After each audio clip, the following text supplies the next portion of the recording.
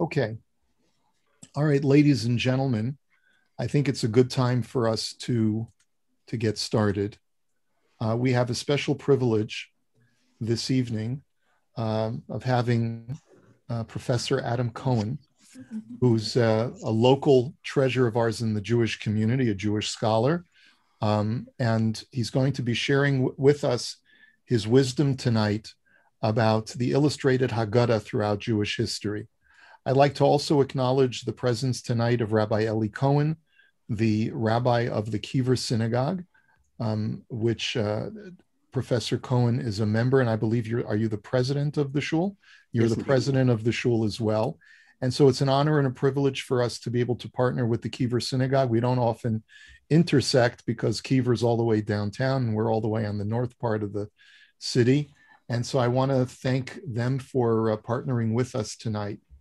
And finally, before I pass over the mic, I would like to thank the Genesov family, Leon and Elaine Genesov, for sponsoring tonight's talk in memory of Elaine's parents, Avraham ben Shaul Halevi's Zichrona Livracha, and Rachel bat Tzvi Hirsch Zichrona Livracha, Abe and Ray Libo. May their neshamas have an aliyah. And with that, I'm going to pass this now over to our co-chair of adult education, Michelle Jacobs, who will introduce our speaker tonight. Thank you. Thank you, Rabbi Koropkin, and welcome to everybody who's joined us this evening from the different shuls. I'm very excited to introduce Dr. Adam Cohen. He is the Associate Professor in the Department of Art History at the University of Toronto and currently serves as the Undergraduate Director in the Anne Tannenbaum Center for Jewish Studies. He is a specialist in the history of European illuminated manuscripts from the Middle Ages and has published numerous books and articles on both Christian and Hebrew subjects. His most recent scholarly work is Freedom and Slavery in the Sarajevo Haggadah, and for the general public, Signs and Wonders, 100 Haggadah Masterpieces, a history of the illustrated Haggadah. Professor Adam Cohen lives in Toronto with his wife, Linda, and is the president of the historic Kiever Shul in Kensington Market. Thank you so much, Professor Cohen, for joining us. We're really looking forward to the lecture this evening. Thank you, Michelle, for the generous introduction, and of course to the Genesov family for sponsoring this event. I'm especially grateful for Rabbi Koropkin's warm words at the top of the event. The Bayit stands as a beacon for Orthodox Jewry, not only in Toronto, but in Canada more broadly, and even North America and beyond. And to have even the small association with the Bayit, I'm grateful to all of those who made it possible. And I hope that I will satisfy your curiosity and your interest on a subject that is near and dear to my heart.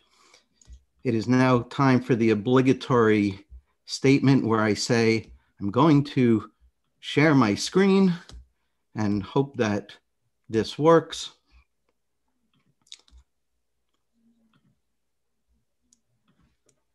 I hope that everything is clear. Okay. So before I launch into my conversation with you, I do have to issue my standard warning. You know, university professors are used to be giving 2 and 3 hour lectures. So I hope that you're all very comfortable, because this could go on a while. No, I promise it won't be that bad, but I do tend to get carried away. And, you know, I beg your indulgence in advance if this goes a little longer than you might have expected. But I'm imagining about an hour with, of course, time for questions and discussion. I will not be monitoring the chat box. So I encourage you, if you have a question, feel free to write it when it occurs to you in the chat box, but I may not see it right away. And Michelle, you're welcome to interrupt me and say, oh, there's a really important question you need to answer in the chat box, and I'll turn my attention to it. Otherwise, we'll just save them up for the end. Perfect.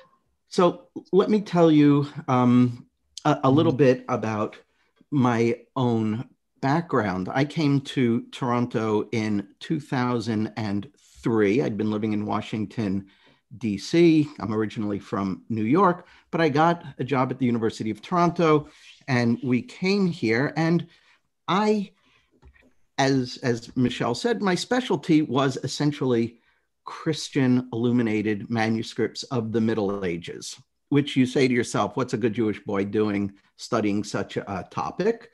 And, you know, the long and short of it is that, you know, in a way, either you study yourself or you study the other. And this seemed to me about as different from who I was, who I am. And it was just fascinating.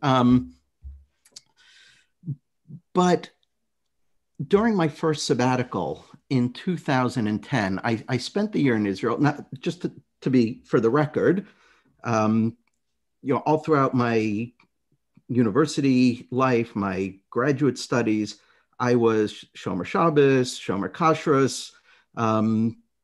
You know, I think I was pretty good in, you know, not speaking too much Lashon Hara. So, you know, I tried to be a frum Yid, studying this very Christian subject. But at a certain point in my life, during the first sabbatical in 2010, I had the zchus to spend the year in Yerushalayim, and I came to know Matthew Miller. And at that point, I was doing a lot more learning, and I was thinking, okay, I'm really good at this art history business, but how can I turn it to something Jewish? And I went to him with several ideas, including a book about the history of the illustrated Haggadah. And Matthew said, of your three ideas, that's the best one, and I'll publish it. Baruch Hashem, that's what happened. And a mere 8 years later, the book finally came out in print. And I tried to bring my perspective as an art historian to the rich history of the illustrated Haggadah, which emerged as a phenomenon around the year 1300. So after the time of Rashi, Rambam,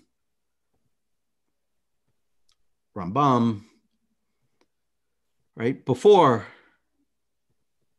So in the time of the Rishonim, not the earliest generation of the Rishonim, but sort of the second, third generation, you know, stage of the Rishonim, but before the Achronim, just to situate you.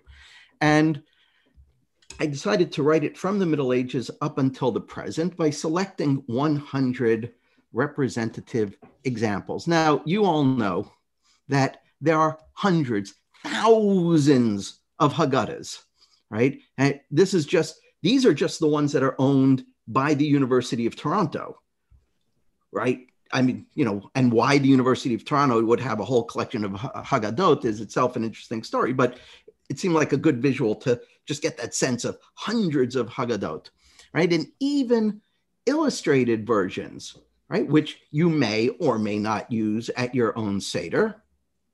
It's a conversation for another time. Even if you limit the history of Haggadot to those that are illustrated, there are still hundreds and hundreds and hundreds from which to choose. And there are so many ways to tell the story of the history of the illustrated Haggadah. So in my book, I tried to do it one way. And when I have the opportunity to give talks like this, I always think to myself, who's the audience? What angle is going to be particularly meaningful for them, right? Because some people are interested in topics like freedom, or some want to take a deep dive on the Arba Banim, the four sons, right? And there are so many different ways to slice the pie. So I thought, for the Bayit, this is a chashuva audience. It's a bunch of learned people. They're people who know what a Rashi is. They learn Gemara. So I'm going to craft a talk that I call Pictures as Perush. And I'm going to presume that a lot of the basic concepts, I have to presume that everybody here knows the Haggadah inside out. And, they don't need to be told what Magid is and, what the different symbolism of Maror is. But what I do hope to be able to reveal to you is different ways that people, primarily in the Middle Ages, which is the material I know and love best, but not just in the Middle Ages, the way that the artists and the users took advantage of the medium of art to add additional information. Because we have to operate on the presumption that anytime somebody takes the trouble to add a picture to a Haggadah or any other book for that matter, they want it to do something, right? It's added value. Or is it value added? I don't know. I'm not so good with marketing. But it first of all costs more money to do it, right? And it's more technically challenging to get the layout right and so on and so forth. So they really want it to do something. So I hope that in the next 45 minutes, I will present to you just a taste of some of the examples that demonstrate the value that people in the past put in pictures. And I'll give away the punchline. It's my hope, of course, that you will be inspired that in your own Seder, that you will take advantage of the multiple options there are for illustrated Haggadahs to perhaps incorporate pictures into your own Seder experience. Okay, so, all right, so we're back in 2010, and I say, okay, I'm gonna start working professionally on Haggadot. So what do I do? Of course, the first thing I did is, well, all right, the second thing. The first thing I did is I made sure what books were already out there on the subject. But then I went on Amazon.com, .ca. Oh, no, I had already done it before. No, it's before 2010 because I was still living in the States. Anyhow, I had bought like this lot, 150 Haggadahs for $50. It was just a total smorgasbord. I didn't know what I was going to get. Right? It was like Lahavdil. Well, never mind. And one of the Haggadot in there, it's not a particularly, you can see it's in cruddy shape. It's not famous for any particular reason. It's published by a publishing house called Yeshurun in Warsaw in 1924. Now, just by the by, before we even open it up and look at the picture, right? The fact that I think it's fascinating, the kinds of little historical tidbits you get out of unexpected places. And again, maybe this is the kind of historical tidbit that but it was a revelation to me that a publishing house in Warsaw in 1924 would be publishing a version of the Haggadah in English, which clearly is not for the local market, right? But they know that they're going to be sending them to America. And so, it tells you something about, commerce and the connection of Jewish publishing and markets in the early 20th century. Okay, so you open up the Yeshurun with the Yeshurun Haggadah, and right at the beginning, it's time for the first kos. right? We're going to say our first bracha, Brachat Hashem Elokeinu melech haolam borei pri hagafen. Right, so there it is in Hebrew at the top. I hope you can see my cursor. Then there it is in the English tradition. Here we have an engraving of Rosh Paro Ramses Hasheni, right? The head of Pharaoh Ramses II, right? So it's a little bit of an archaeological insertion, right? And keep in mind that 1924 is just 2 years after Howard Carter had gone and uncovered the tomb of King Tutankhamun in Egypt. So, Egypt mania was running wild throughout the world, and, people were thinking in terms of archaeology. So here we have this pseudo-archaeological drawing of the head of Pharaoh. But then down below, what do we have? Right, now I want to go to the chat box. I want to see how learned people are. Right, now, there are 2 ways you can get the answer, either by the picture or by the caption. Right, I think Karen gets it.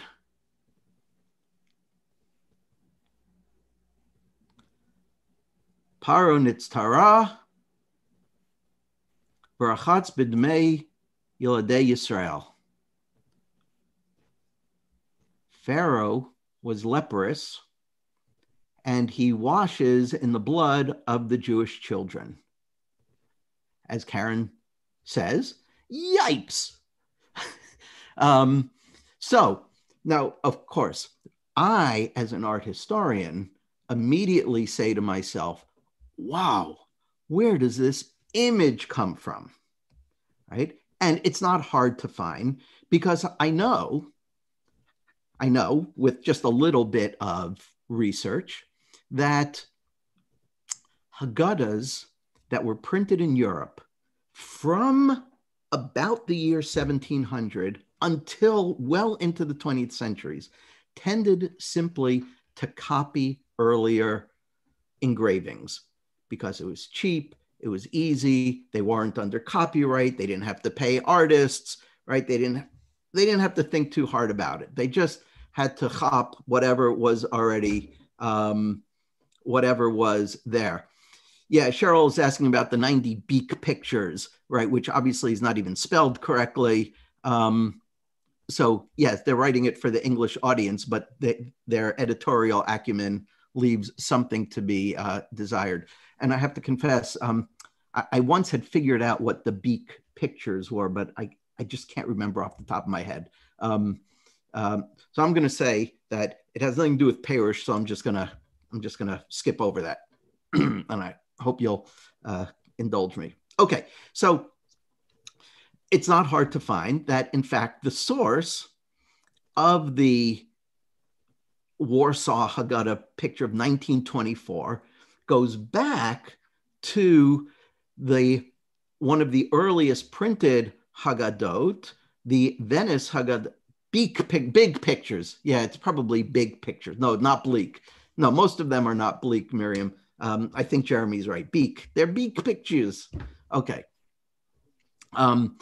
So the Yeshurun scene comes from the famous Venice Haggadah of 1609. And here you can see it. I'm showing you the whole page. Now, unfortunately, I don't have a very sharp image of this particular page. So I'm bringing you another page from the same Haggadah, which at least has the advantage of having sharp resolution, right? And it's wonderful. It's always, the next time you spill wine on your Haggadah, you shouldn't feel so bad because people have been doing it for literally hundreds of years, right? So here's one of the 1609 Venice Haggadahs. You can see the wine, I assume that's wine. It could be charoset stains, who knows, right? So one of the things that the Venice Haggadah did is it's got all the text. It's got Parish on the side. It's the Atzli Eish, and then it has these pictures on the bottom and sometimes on the top. And in one of those, it is Paro bathing in the blood of the Jewish children. Now, okay, fine.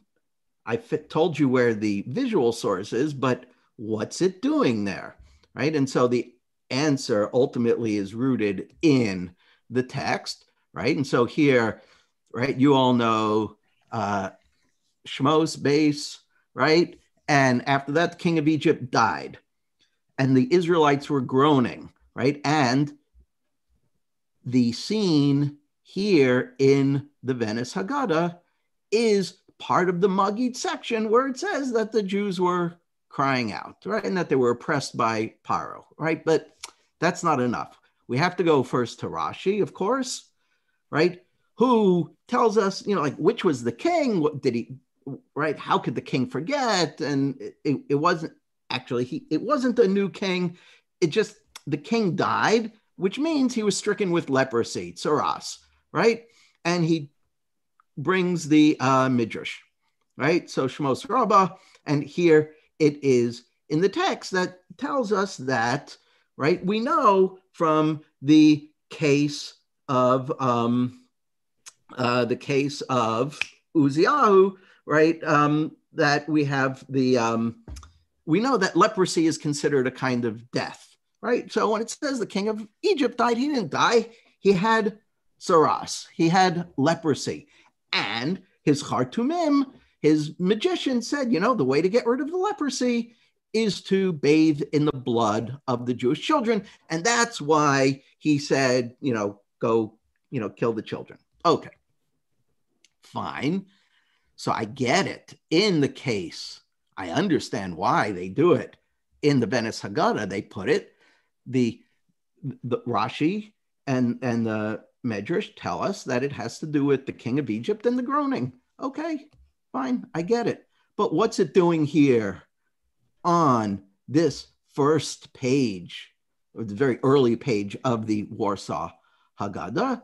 So we have to go to the Gemara, and it's so good. A lot of what I get to talk about tonight comes from Maseches Pesachim, and those of us, and I confess I do not include myself in this, those of us who are learning Daf Yomi are in these pages of the Gemara right in these weeks, and so it's all very fresh in your minds, but I'll bring the necessary text for those of us who are not learning Daf Yomi, right? So the Gemara talks about the requirements around the wine, right? And it says that you should have red wine, right? And why should you have red wine?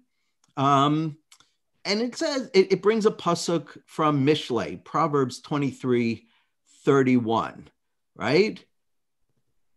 Tera yain ki yit adam, right? Look not upon wine when it is red, right? And so you're already hopping the connection that's going to be made here. The earliest reference that makes the thing that I have found, and if Rabbi Kropkin or anyone else, Rabbi Cohen, anyone can point me to an earlier source, I'd be grateful, is the Or Zarua, who Rav Yitzchak ben Moshe Vienna, who lives in the 13th century, who comments in his Hilchos Pesach. He's going through all of the laws of Pesach, and he comes to this bit of Gemara, and he says, right here, Yain ki et adam, Barvei Psachim, da la la la la la. He says, I can't even read my own.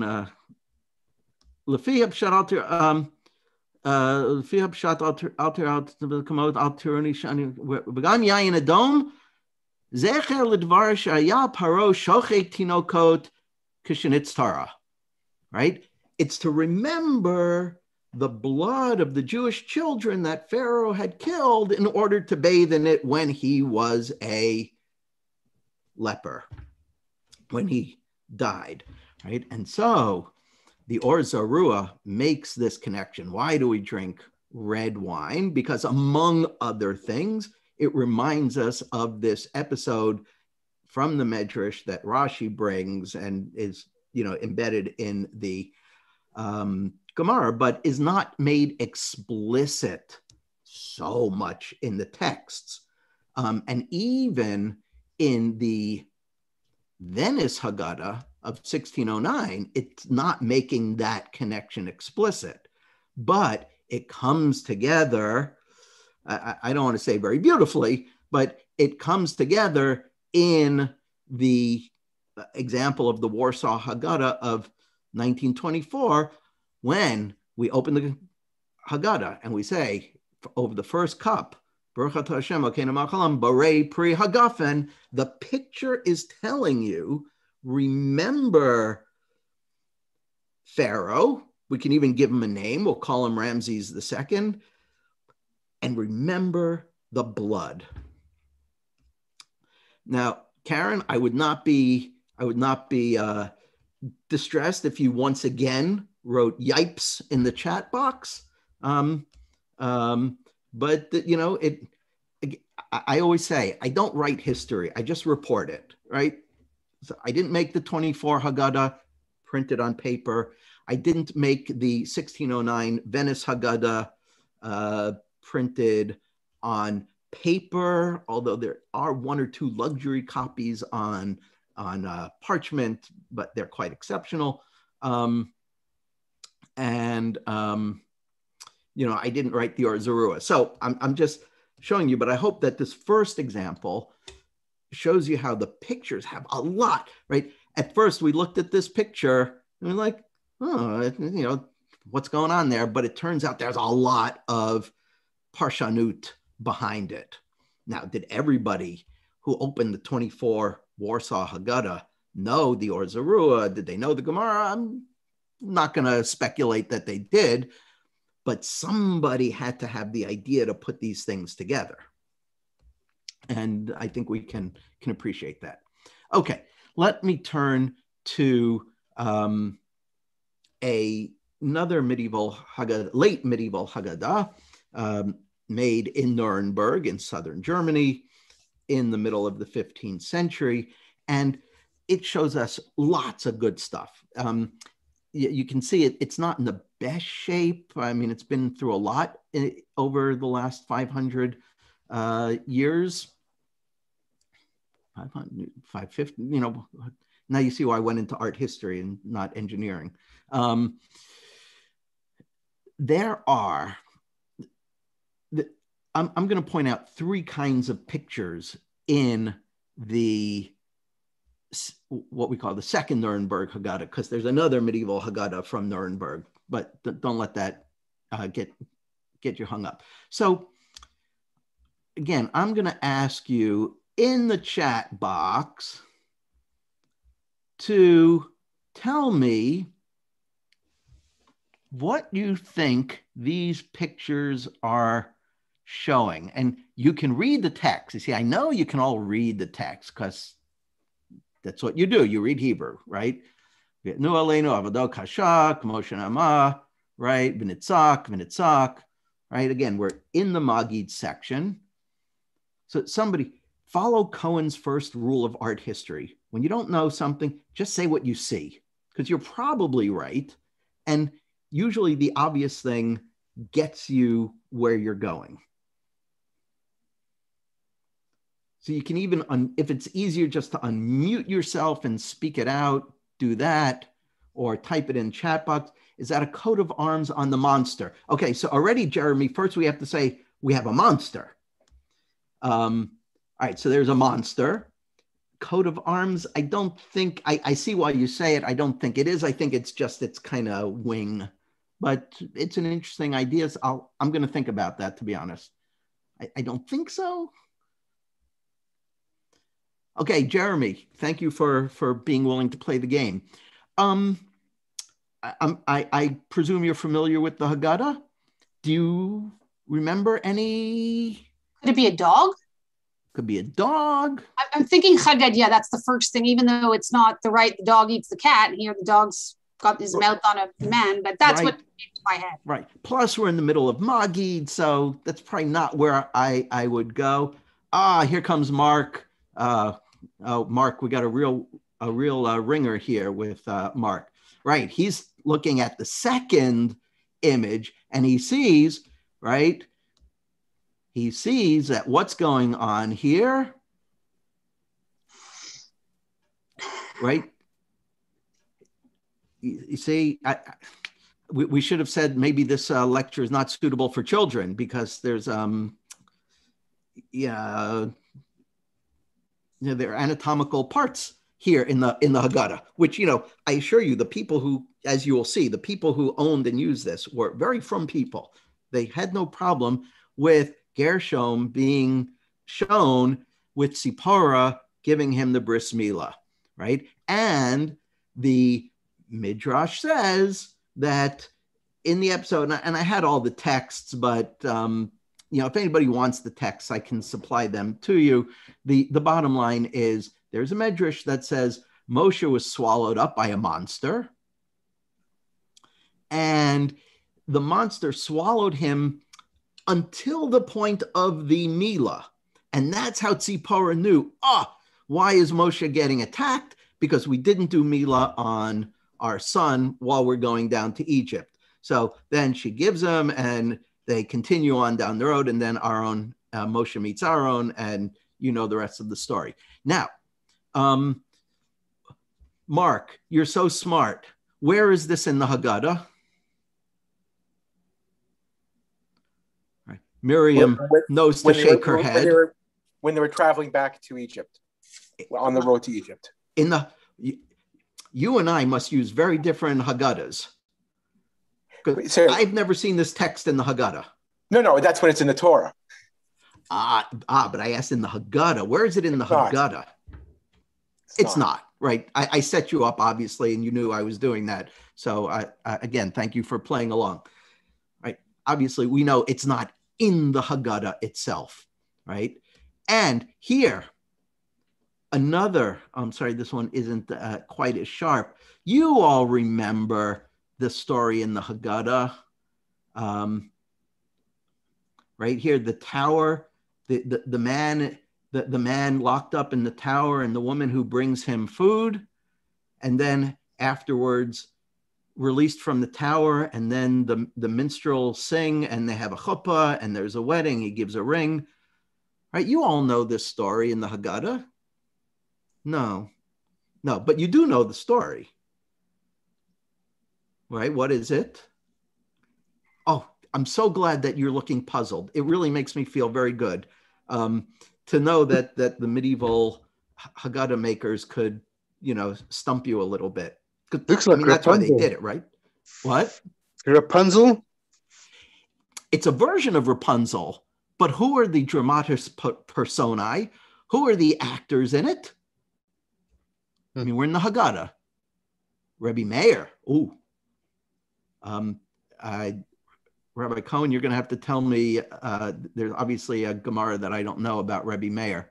No, it's Moshe, of course, and Sipporah, right?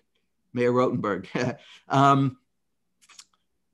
Right? So again, there's a midrash that tells us that Yitro didn't want Sipporah to marry Moshe, and he put him in a locked castle, and Sipporah brought him food, and eventually he got out and they got married, just like it says in the Haggadah, right? So the point is, of course, that yes, we have never seen this in a Haggadah, and it's a relatively obscure medrash, but the point is that the Haggadah artists, and here we'll just go back, and I'm actually going backwards in the Haggadah, right? Because so here's, the circumcision, here's the wedding, and then one before it is here's Moshe, he's out, and he's going to, it's the shepherds, and he goes to the well, right? And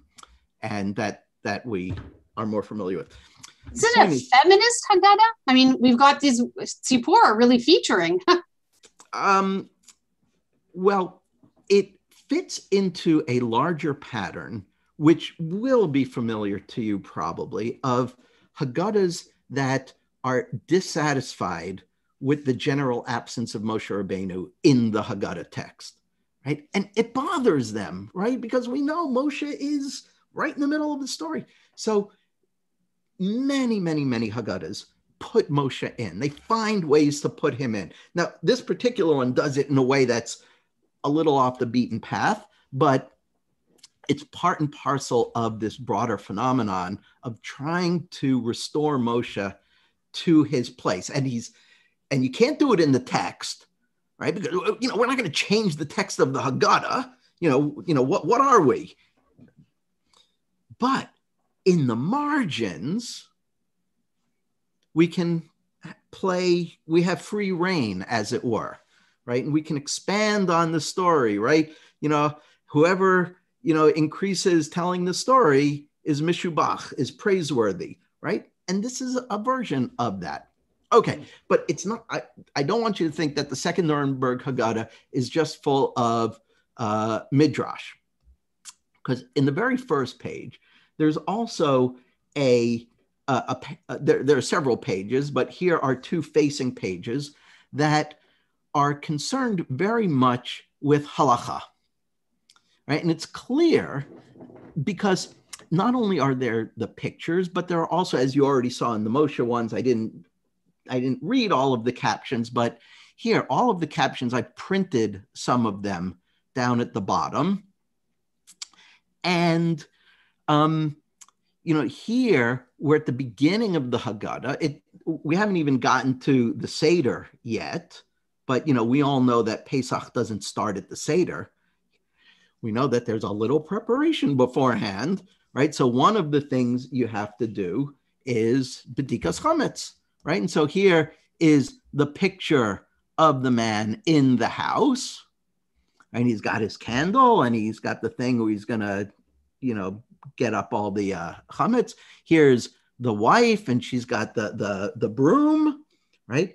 And down below, right, what's going on here, right? Again, you can, those of you who want the Gemara language, because this is taken right out of Maseches Psachim. It's right out of the Gemara.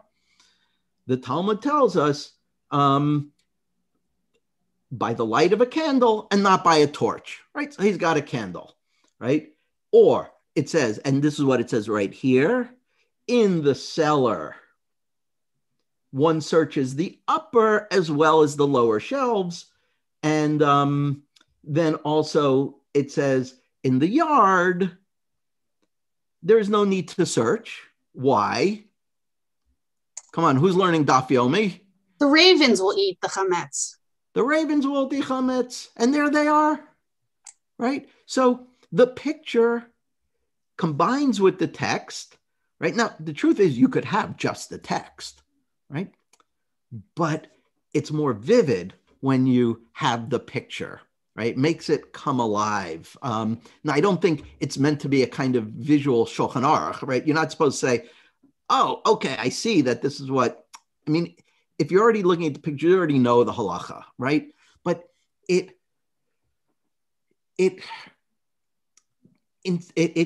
gives it presence in the Haggadah, that this is the halachic way that we follow, right?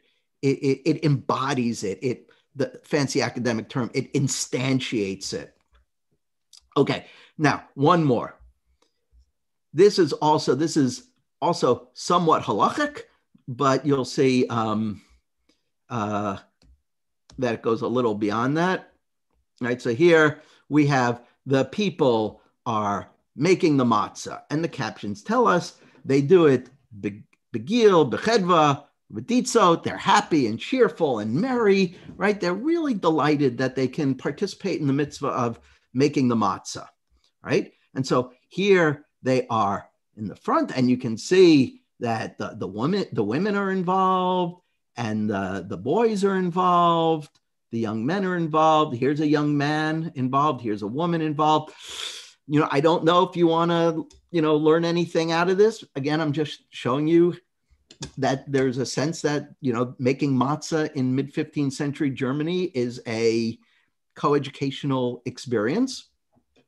And I know that coeducational activities are very much on the mind of this Haggadah maker, because what's going on in the bottom, and this is just one of my favorite episodes in the whole history of the illustrated Haggadah. What's happening? Start me off with the easy part. They're baking the matzah. Mm-hmm. Who's baking the matzah? I see a man. I'm not sure if I see a woman. Yeah, it's a man and a woman. Okay. Which you can tell by their clothing, right? Okay, who are these two people, and what are they doing? Now, I'm sorry, it's not the clearest shot, but this is a Haggadah that's owned in a private collection in London, and the fact that we have such good pictures is amazing, right? So Samuel or Shmuel Silverberg says they're eating the matzah. Oh, no, Jeremy, it looks like they're drinking, but in fact, Reb Silverberg is quite right. They're eating the matzah, right? And the caption says, and the woman is, look, she's pointing up. She's saying, you trumpeniks, right? And here you can read it in the Hebrew, what she's saying. I'll just translate it for everybody. See, all of you, and observe these two.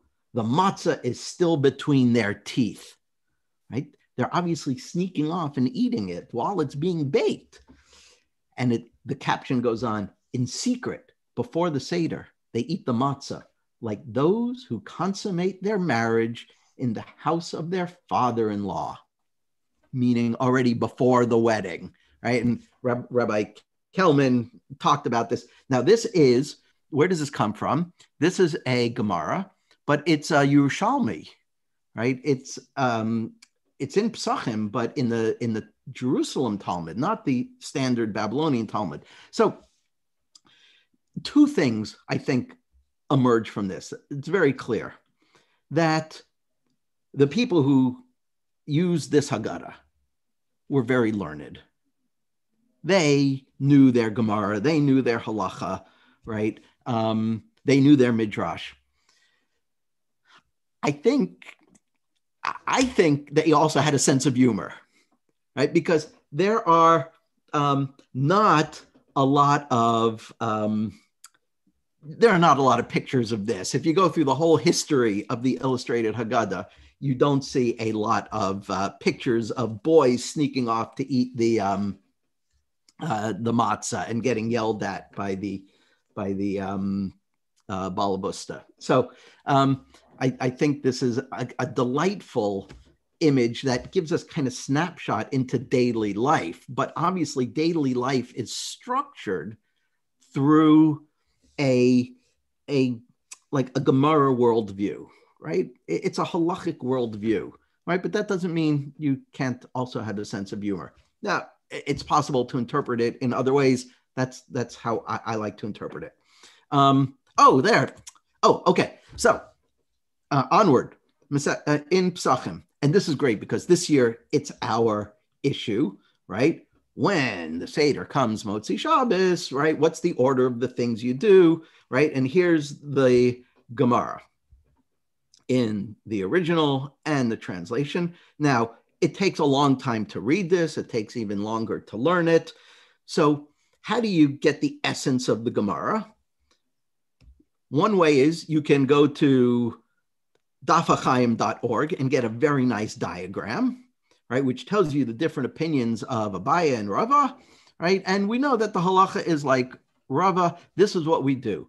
We do Yayin, Kiddush, Ner, Havdalah, Zman. That's the order of the brachot, right? Or you can spell them out, or you could do it in a picture. Now, by now, many people know this. It's not such a surprise to see that the acronym Yak Nahaz can be represented in visual format. So here, the first letters of each component spelled out, Yak Nahaz, which in German, Yiddish, Yag den Hasen, hunt the hares. And here is only one of many, many examples of a medieval Haggadah in which that acronym is translated into the visual motif of a hunter hunting the hares, right? Now, there may be other layers of interpretation. Is the hare the Jewish people who are under oppression in medieval society? Probably, right? But at its essence, it's a mnemonic to help you remember Yaknahaz, that this is what you do. And so this year, if you didn't know it already, at the first Seder, you'll be able to remember Yaknahaz. Okay. Now,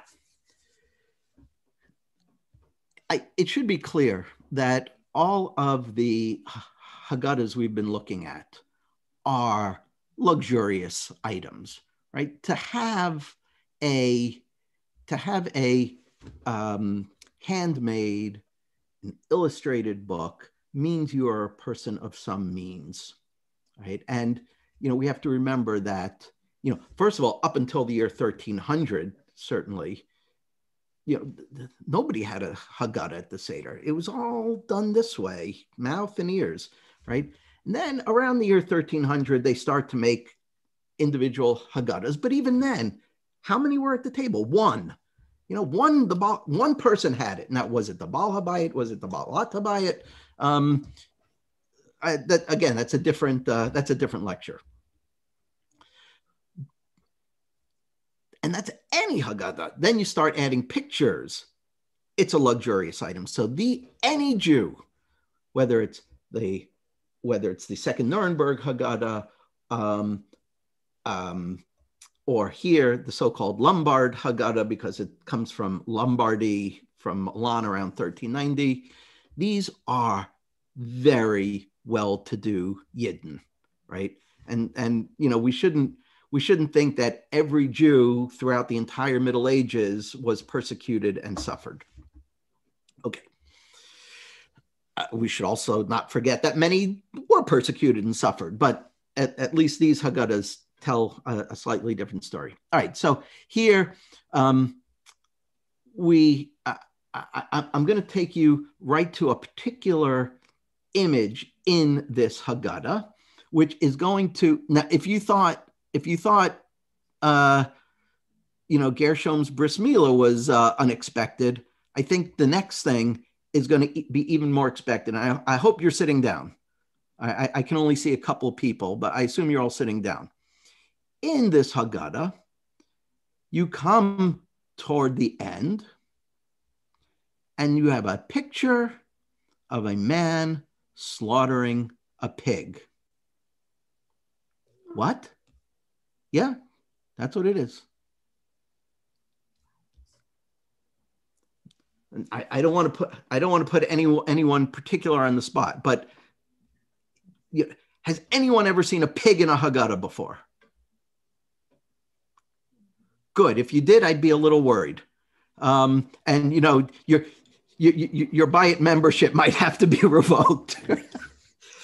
I don't know if anyone on the membership committee is here, monitoring people's Haggadah experiences. All right. So what is a pig doing in the Haggadah? So there are many ways to answer this question. So Jeremy says, well, maybe he was a non-Jewish artist. And in fact, that's almost certainly the case. But still, Jeremy, we have to imagine that when Mr. Giuseppe de Rossi, right, a big Macher Jew in Milan in 1390, when he gets his Haggadah and he opens it up and he's turning the pages and he gets to Yishtabach here and he sees a pig being slaughtered, is he going to say, Oy Gewalt, that non-Jewish artist did me a dirty turn? He slipped this in and I didn't know and I'm so upset and what am I going to do and how can I get my money back? No, we have to imagine. And there are, frankly, there are scholars, there are medieval art historians who think that that's exactly what happened. That Jeremy says, the non-Jewish artists just did what they wanted and the Jews took it, right? And maybe the non-Jewish artists slipped in kind of nasty messages, right? And either the Jews didn't care or they didn't even notice or whatever. I don't think we would believe it of ourselves, if we buy something and we put it in our house, we like to think we know what we're getting. So even if it's the non-Jewish artist, it still has to make sense within the context of the Haggadah, right? All right, so where does it fit in? So it comes during Hallel, right? And here's the first page of Hallel. And not the first page of Hallel, within the Hallel, at the end, after the meal, right? And Jeremy is certainly, a non-Jewish owner. I only know of one case in the entire history of the Middle Ages, which, lasts hundreds of years, in which there is an illustrated Haggadah made for a non-Jewish, made dafka for a non-Jewish owner. And then I can name you one or two examples in the 17th century when bibliophiles would just buy illustrated Haggadot as a kind of collector's item. But I don't think this is such a case, as I hope to show. It's certainly the Jew who owns this is acting as a noble individual, right? And the figures in here, have an elegance to them that suggests that the Balabayas is someone of real status, right? But the question I'm asking is what we call an iconographic one. What's the meaning of this image and why is it there? So we put it in the context of the whole Haggadah. It's in the second part of Hallel after the Suda, after the meal, right? And it's it's Psalm 136, Kuf Lamed Vav, which is very long, right? And here at the very beginning, we see a man beneath the rainy sky. You say, what's that? Good question. Here's the second opening. Here's a man warming himself by the fire, and here's a man pruning the trees. So now you're getting a sense that there's a sense of agriculture, of temperature, right? You've got the elements here, the rainy sky, right? It's beginning to sound seasonal, right? Here we continue through the psalm, right, which has the refrain, Ki li'olam chasdo, his mercy will endure forever, right? Picking flowers, hawking, right? An aristocratic pastime. And to get to the punchline, these images are part of the standard repertoire of imagery in the Middle Ages for representing the months. Each month has a particular labor that's specific to that month, right? So when it's cold in February, you huddle by the fire. I don't have to expand on that for people in Toronto.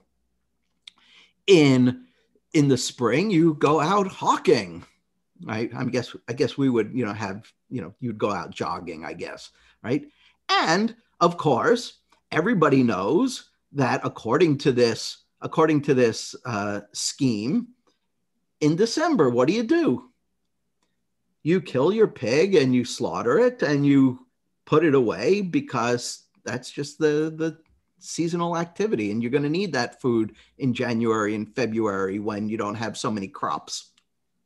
And you can see these images throughout the width and breadth of medieval art. Here, I'm just showing you two examples, one in a church in Scandinavia, in modern day Sweden. You can see the same image of the man raising the axe to slaughter the pig.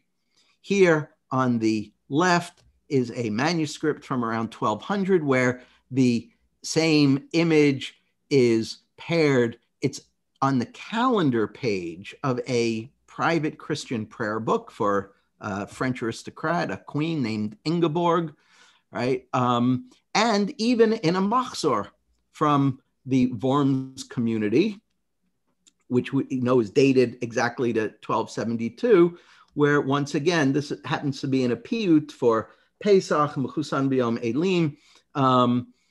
I don't know if you say that. I don't know if you still do Yotzros in the Bayit. I don't know if you say this particular piyut, but in the Middle Ages they loved it. And here once again we have calendar ideas. The idea of well, I hope I didn't give you any ideas. Now here at least they've changed the pig to an ox, right? So in this case the illuminator was a little sensitive.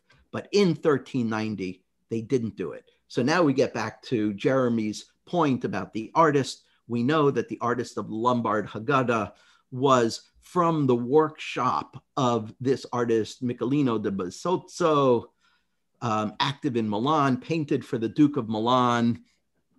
And you can see the similarities not only in the subject matter, but in the style, even in the page layout, right? And in a contemporary, a book of hours made for a Christian noble person in Milan around 1390, just down the street, there's a Jewish owner buying not a book of hours, but a Haggadah. The artist says, all right, I'm gonna represent things the way I know how, the way I'm familiar, but I'm still not, I'm still not willing to say that this is just done unbeknownst to the Jewish patron, right? And so I think the answer is right there on the page in front of us, right? Because it's not enough just to say, oh, that's how they did it, right? Somebody still had to have the Havamina. They still had to have the original idea. I'm going to put these labors of the month in the Haggadah, which you should know is the only example we have of labors of the month in a Haggadah, as far as I know. So what's the answer? So if you look at the Kapitel of Tehillim, right? If you read, now, I mean, there's a lot of stuff going on in that, it's a long thing, right? You could have painted a picture of Og, Melech HaBashan, or Sichon, Melech HaEmori, right? But that's not what the artist chose. The artist chose the labors of the month.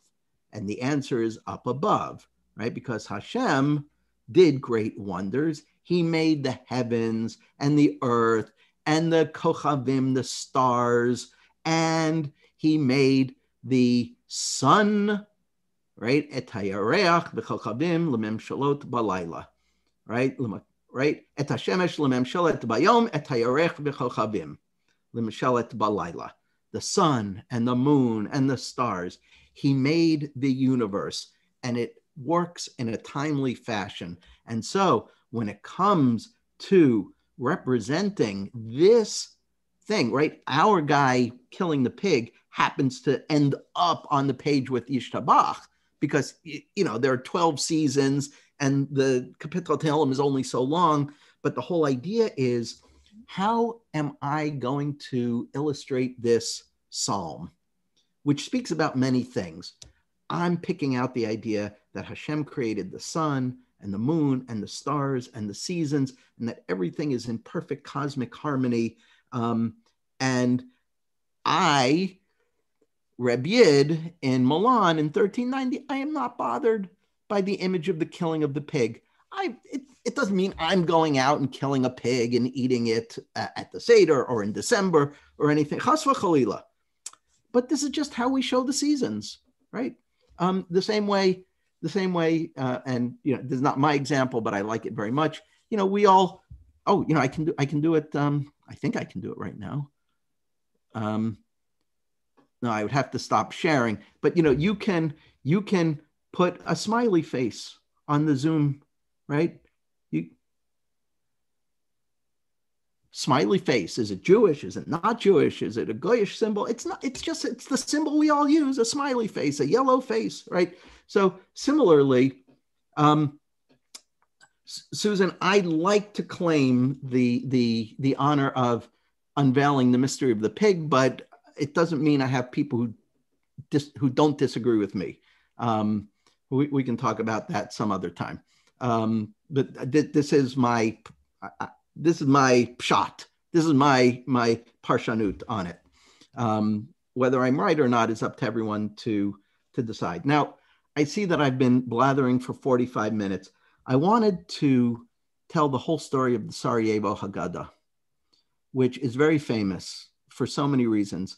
I'm going to take this mamish, this picture could be a whole 2-hour lecture. I'm going to try and do it in 2 minutes. And it all hinges, and you know, I'm probably going to, if anybody wants, I'll give them a link to another lecture that I'm doing tomorrow night, where I will be talking more about the image of the Seder in the Sarajevo Haggadah, or I could send you my article on the subject.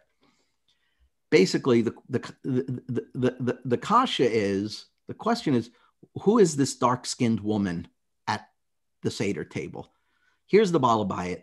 Here's the Balabayit's wife, probably her. Here's one son. Here's a second son. Here's a daughter. It's a rich table. He's reclining as he's supposed to be. He's drinking his kos of yayin, right? He's performing all the mitzvos. They're also participating. There's a long, long history of speculation on who this figure is. The picture is part of a richly illustrated Haggadah, which includes all kinds of scenes. I'll stop at this one, Makkah, the plague of darkness, because it's so good for people like us, right? How do you represent darkness visually? Okay, so here, these people are in darkness. So those are the Egyptians. And here are the Jews who are not in darkness. But how do we know that they're not in darkness? What can they do that the Egyptians can't do, right? And leaving out, there are all kinds of midrashim about what happened during the plague of darkness. But the artist here has chosen to highlight what activity? Reading. Reading, right? The Jews have their books. They can read. That's how you know they have light. Is that so fantastic or what? Okay, so they're all right. All right, here's Matan Torah, and there's the Beit HaMikdash, Shiabane Beit HaMikdash B'mhera B'yameinu. Here's the contemporary synagogue. There's so much to talk about here. Here's the text pages. Finally, Pesach, Matzah, and Maror, and ultimately we finally get, right, like everybody's like, finally, we're at the meal already. Okay, so here's the picture of the family at the Seder, and the woman is dark. She's clearly dark, and scholars have always said, well, she's a slave, right? But the usual interpretation is, oh, isn't it nice that the slave is at the Seder table? But I wasn't comfortable with that, and I worked up a whole interpretation that basically says, look, first of all, from an art historical point of view, if you compare the picture to other pictures, just like we did with the Lombard Haggadah, we see that the conventions suggest otherwise, because all the chashuva people are behind the table, and the servants are in front of the table, and the servants are in profile. Profile is very bad in medieval art. It's very negative, right? None of these people, right? And it's not even, visually, so successful, right? The modeling and the three-dimensionality. The artist is not the greatest artist in the world, but it's really important for him or her, but probably him, to show more of the face of the Jews. They're important, right? She's definitely not a first-class citizen. And if we look at other Spanish manuscripts from exactly the same time as the Sarajevo Haggadah, they're very sensitive to skin color, and dark people are always negative people, right? So it's hard for me. So I'm starting from the visual point of view saying it's not so clear cut. And then if you go to the texts, you go to all of the rabbinic literature, right? From Spain, from the year 1300, 1320. We know historically Jews owned slaves. And we know that the Rabbanim were very worried about slaves because, men didn't always behave themselves with their slave women.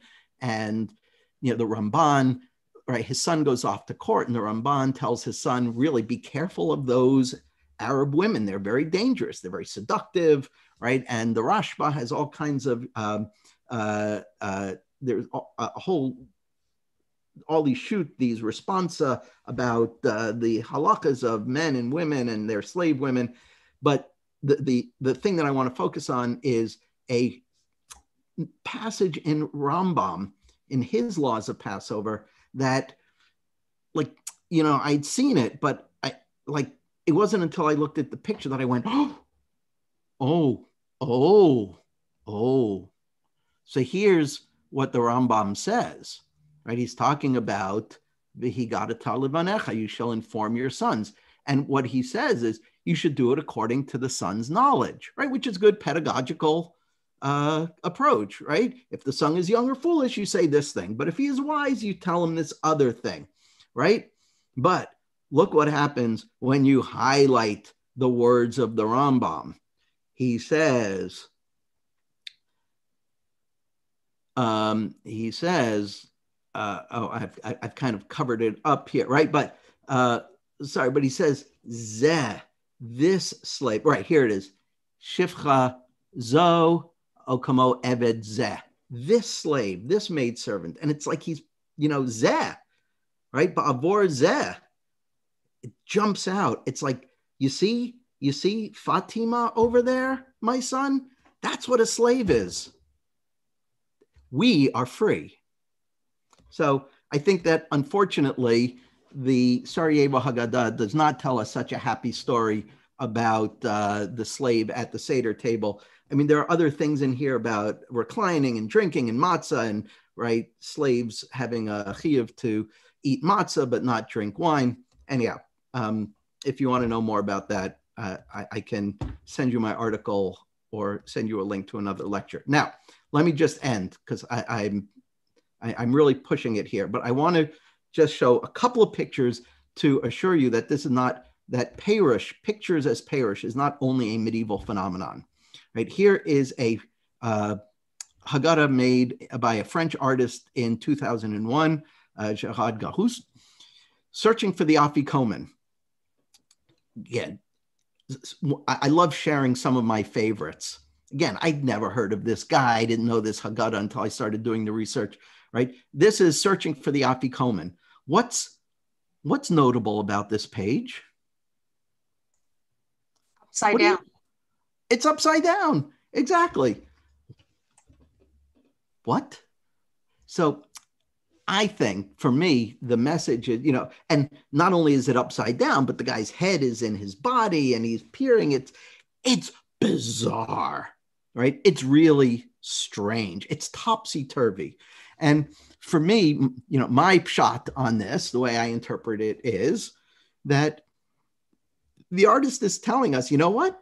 The whole business with the Afikomen, it's topsy-turvy. It's really bizarre, right? I mean, you have to steal the Afikomen and you have to ransom it in order to fulfill the mitzvah. It's like, imagine if we had a minhag, you have to steal the lulav and you have to steal the esrog before you do the mitzvah of lulav and esrog, right? And you have to ransom the esrog.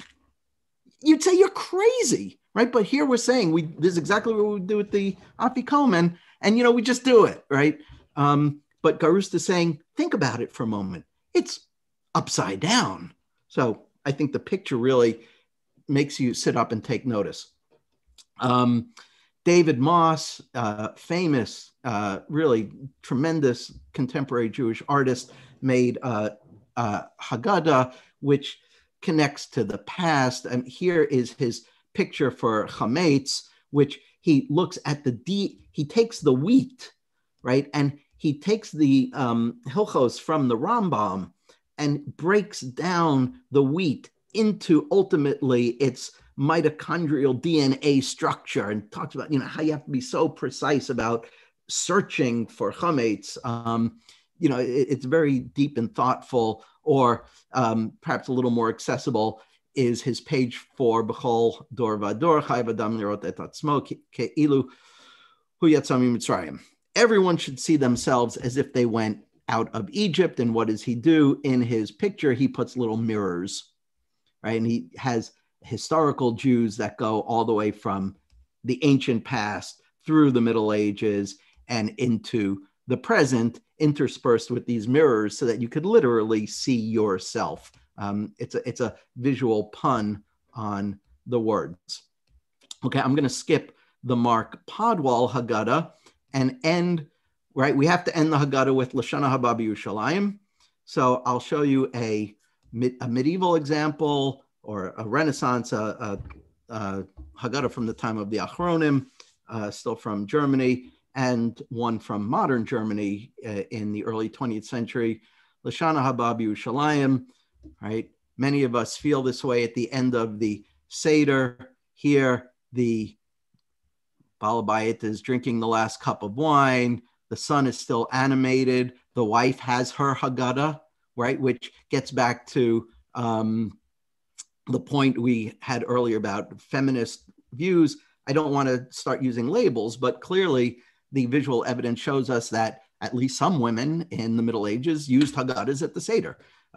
But you could have stopped the picture right there, and it would have made the point. But instead, the artist stretches it out and lets us know that the very next step is the comfy bed that's waiting for them. And here in Otto Geismar's just delightful Haggadah, we see the same idea of people exhausted at the end of the Seder, falling asleep at the table. I hope I haven't exhausted you. I don't see too many people slumped over the table, although, maybe we should have some wine and say l'chaim.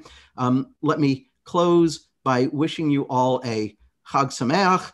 I've given you my email address there. You can get it from Michelle or the Bayit. The reason I give that to you is because I want to remind you that Signs and Wonders, 100 Haggadah Masterpieces, is a wonderful resource to enliven and enrich your Seder experience.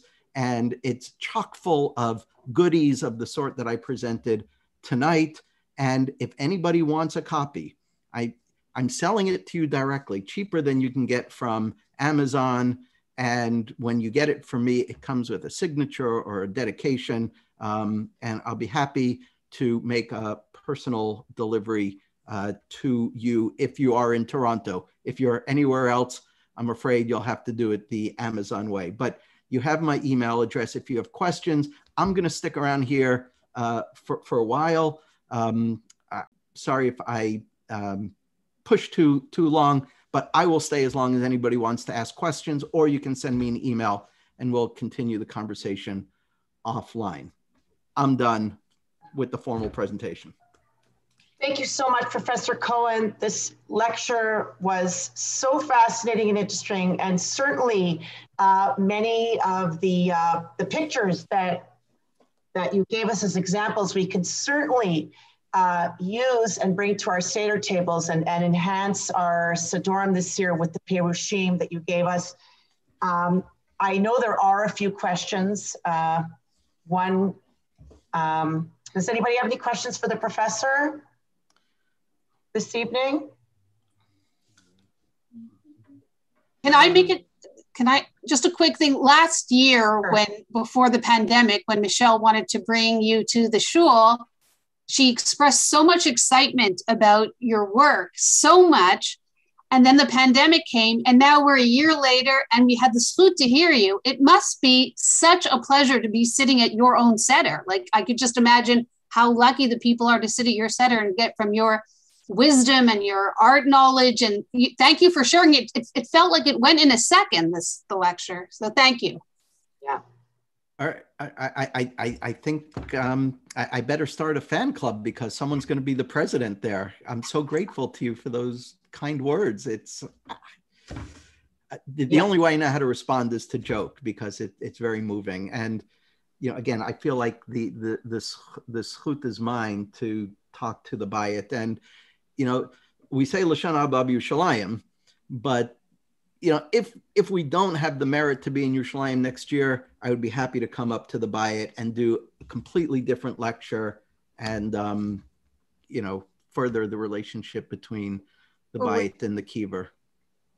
Yes, Professor Cohen, remember last year we were going to have a Haggadah roadshow as part. And actually, my husband actually took out a Haggadah did you want to ask him a question? Yeah, well, very, very interesting talk. It was really fascinating. One of the things that I was wondering, it seems that a lot of the imagination, as far as illustrations, were there in the earlier pre-printed Haggadot, and then maybe in more modern times. But like I have a Haggadah here. I don't know that much about it. It's this one here. I don't know if you can see it. It's a little hard to make. I think it's from 1710. One of the Amsterdam. I think it's a copy of the Amsterdam Haggadah. But if I look at the illustrations, they're very like one of the early printings where they did a lot of the illustrations from an earlier Haggadah that was printed a few years earlier. And the illustrations, to me, are very like unimaginative. They're basically dealing with the pshat, and there's a little caption underneath, and it's quite different from the fascinating illustrations that. Okay. Obviously, I picked out really juicy things. Right. But I would challenge you now, with your new eyes, to go back and look at that slowly, carefully. You got to work it around. I don't want to say it's like a Rashi or a Tosfos, but lahavdil, you see that there are hidden things there that if you pay attention to might open up levels of interpretation. And I think I don't want to judge it without seeing it in person. So let's hold it off until next year. Bli Neder will have a chance to look at it together, and then we can. The Amsterdam Haggadah, I've written a whole article just about the Amsterdam Haggadah. It's fascinating. It's we could spend a long time talking about it. So we're just going to have to suspend our gratification. I have a question, Professor. Did the artist read Hebrew to know what picture to put in what spot, or did somebody tell them the story and then they interpreted what was appropriate or inappropriate places? The answer is yes. And what I mean by that is you have to look at each example and judge it on its own merits. And sometimes it's clear that the artist is a Jew who's informed and understands the text and knows things beyond the text, the Haggadah text itself. Other times, it may be a Jew, or as we saw, certainly I think it's 99% sure that in the case of the Lombard Haggadah, it's a non-Jewish artist. So clearly some Yid has to be involved in the production, because I just showed you a couple of pictures, but if you look at the thing as a whole, it's clear that the pictures connect to the Haggadah, right? And just Giovanni, the artist, doesn't know the Haggadah, right? He's just a craftsperson, right? He knows how to paint. So this is one of the questions that art historians spend endless amounts of time arguing about. Too much time, frankly.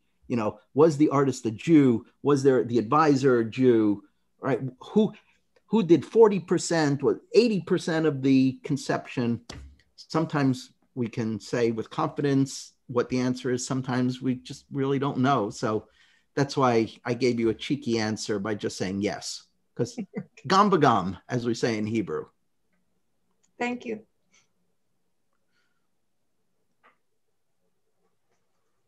Yasher Koach. Bruch Tiach.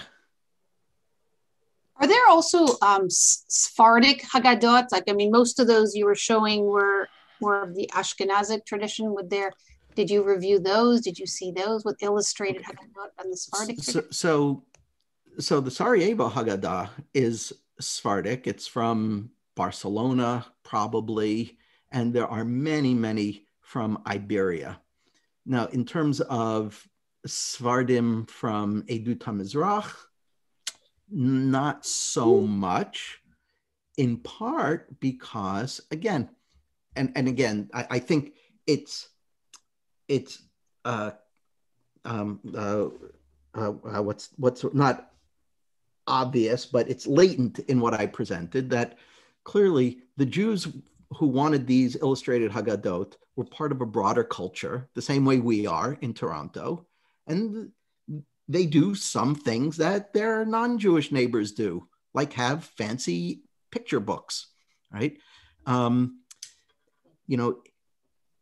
But in Yemen, in the 16th century, under Islamic rule, there's not the same tradition of figural books. That's not to say there are none, right? But it's a different historical context that doesn't favor this kind of production. So it is very much, at least in the Middle Ages, a European phenomenon. But then as the world changes into the 17th, 18th, 19th century, and you get printing and you get more, it becomes more of a global market, right? It doesn't just happen in the 20th century or 21st century. Then you do start to get things from throughout the world, and things just explode in the 20th century after the Industrial Revolution and so on and so forth. You know where you can find a good overview of all of this? Signs and Wonders, 100 Haggadah masterpieces. Yeah, there we go. Thank you, Elaine.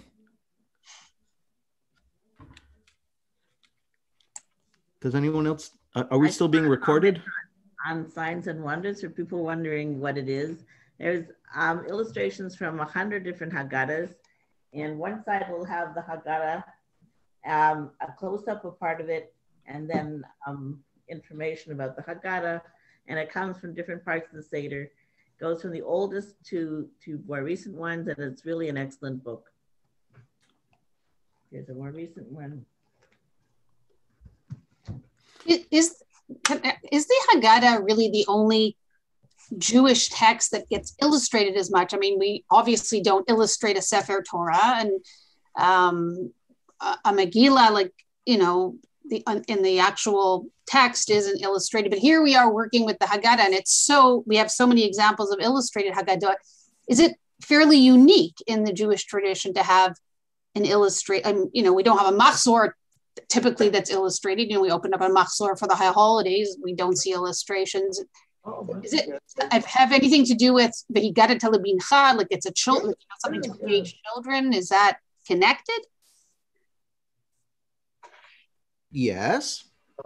I would say, though, that one of the things I've learned as a historian is to use words like unique and typical with real caution, because the historical record is very long and human experience is very diverse, and it's really hard to say that something is unique. So I think I'm more comfortable with typical, and I think you're absolutely right that the Haggadah doesn't come with the same level of kedusha that Sefer Torah has. Certainly, although I have seen like pseudo Sifrei Torah that are illustrated. I mean, they're not obviously for use in shul, but those are modern things. So the Haggadah does lend itself, and certainly the nature of the text as a narrative, although, if you think about it, as I'm sure you have, the Haggadah is a really funny way to tell the story of Yetzias Mitzrayim. right? It's not a simple narrative.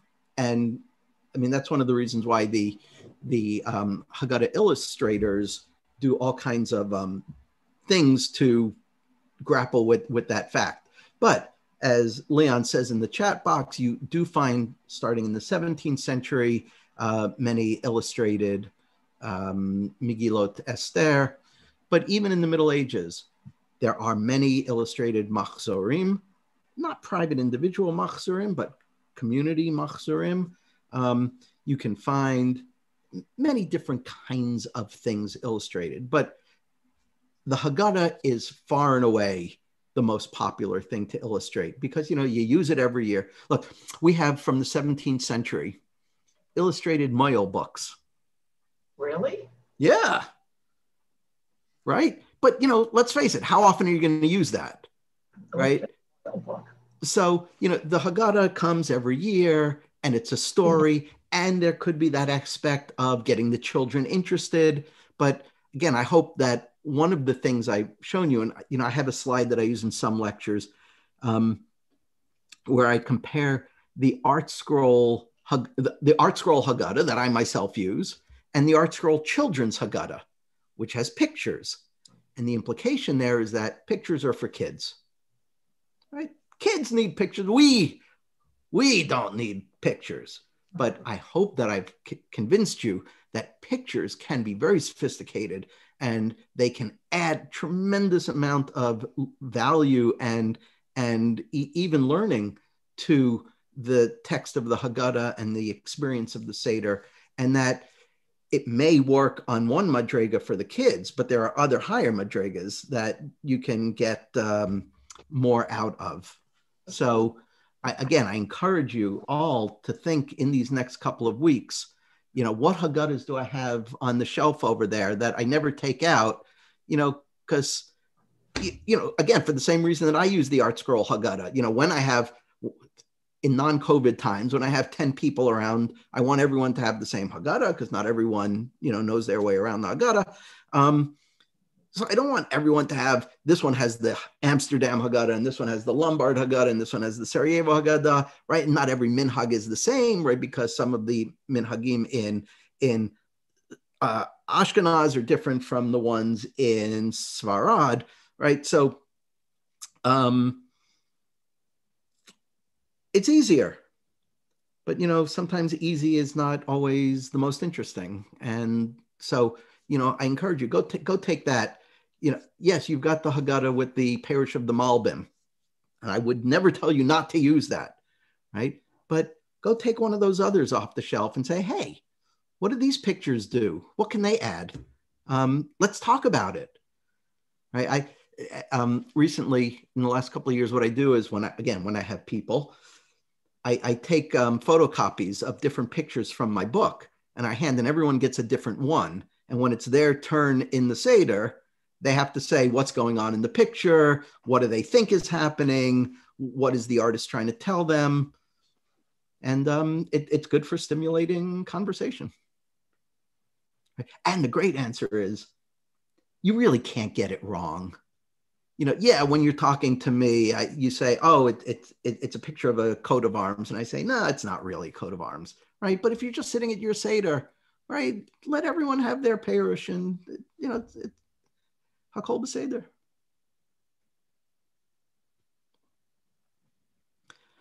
Does anyone else need a drink?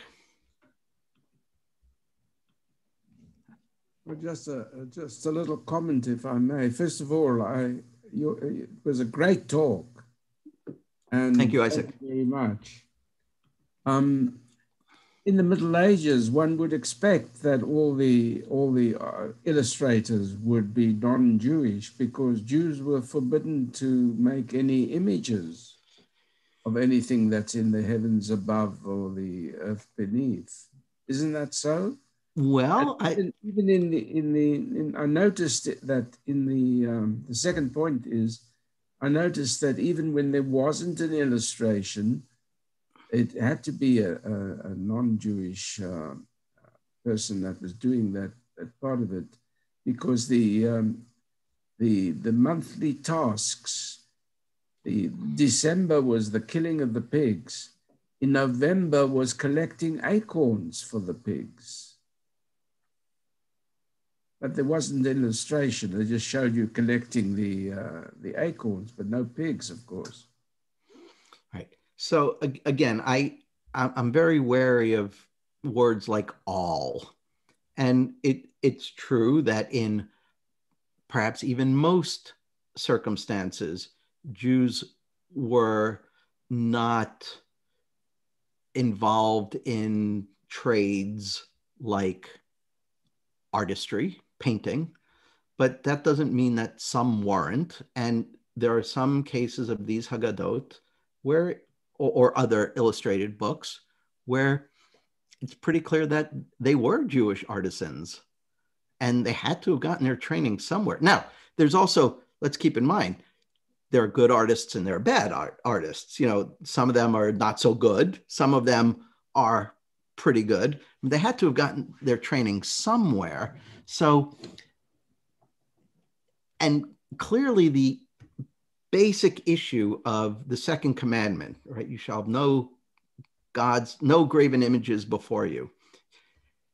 Traditionally, we have thought, oh, well, that means Jews didn't have art, right? But, you know, you just look around your own house, you know that's not true. And it wasn't true in the Middle Ages. It wasn't true in the 17th century. It wasn't, you know, there are plenty of synagogues in Israel from the 4th century with mosaic pavements with images in them. In places like Sipori, Sepphoris, where we know there were great Rabbanim, right? Now, did every great rabbi in the time of the Mishnah and the Gemara daven in a synagogue with a painted, you know, a mosaic floor? I don't know.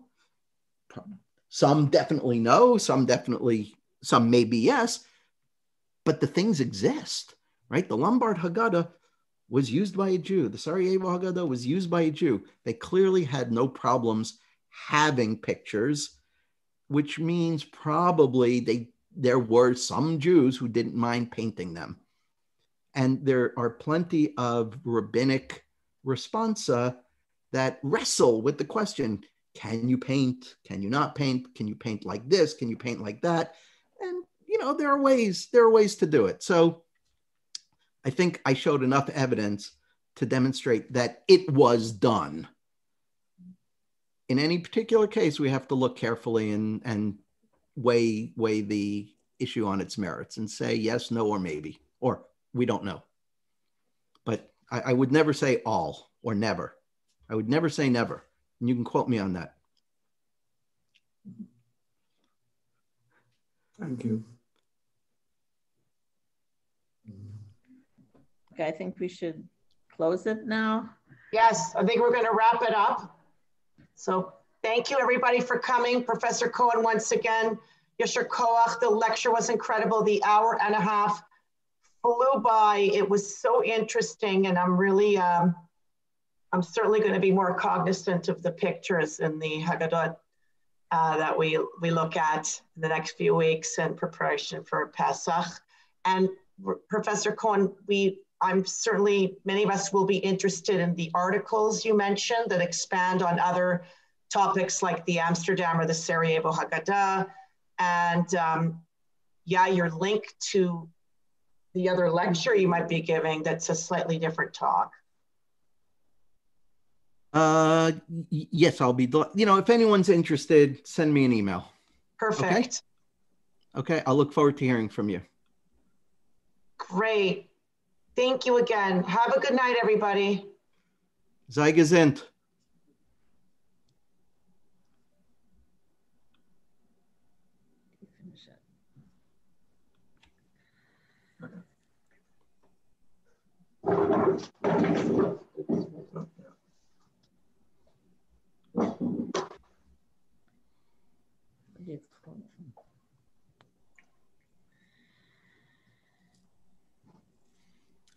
I would like to engage in some banter, but I see we're still live on YouTube, so I'm worried about being too informal. Or maybe Rabbi Karab can stop the tape.